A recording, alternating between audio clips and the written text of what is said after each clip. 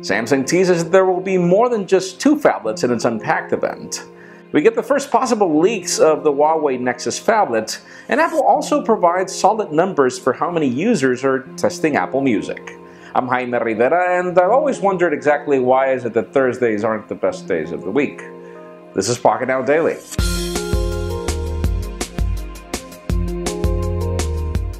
The official news today start with Apple, as the company's Senior Vice President for Internet Services, Eddie Q, was recently interviewed by USA Today, and he provided details on Apple Music, particularly how many subscribers are testing it.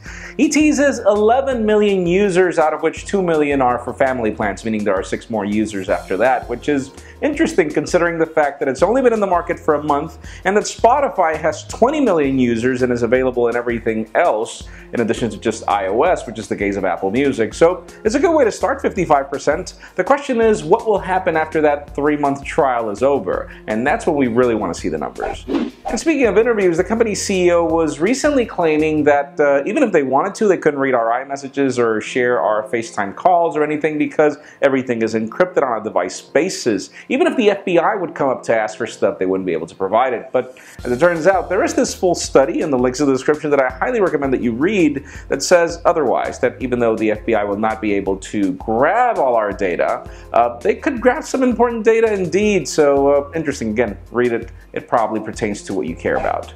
Other very important official news have ASUS launching a new battery with a phone in India. We're talking about the ASUS ZenFone Max, which is pretty much a ZenFone 2 laser in specifications, but with the added bonus of a 5,000 milliamp hour battery. The company hasn't really provided details on how long that battery will last, since this is a battery with a phone indeed, but we should expect this product to launch in October, and we will keep you posted. We definitely want to review it. And moving over to the hot rumors of the day, there is this very interesting video roaming around on the internet that shows us the Huawei Poseidon, which apparently is the Nexus phablet that the company is working on. Now, probably because we heard that it had a metallic back and it doesn't seem so in the video, but the fingerprint scanner is there, even though this wouldn't be the only Huawei device with one. So there's a lot to expect from Huawei when it comes to the future of the Nexus products that are rumored to come from Huawei.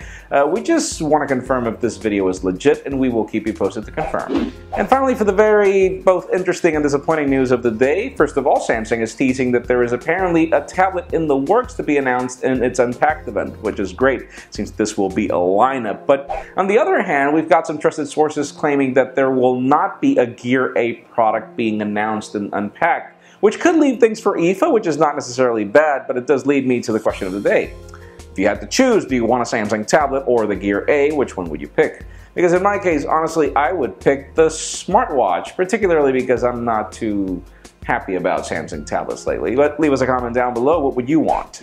Friends, you know the drill. If you want to get the news earlier before this video was filmed, make sure you follow us on Pocketnow.com and subscribe to our YouTube channel as well. You can follow me on Twitter, Jaime_Rivera, or on Instagram at Jaime Rivera. Please give this video a thumbs up if you like what you saw. I am Jaime Rivera. Thank you very much for watching. We'll see you tomorrow.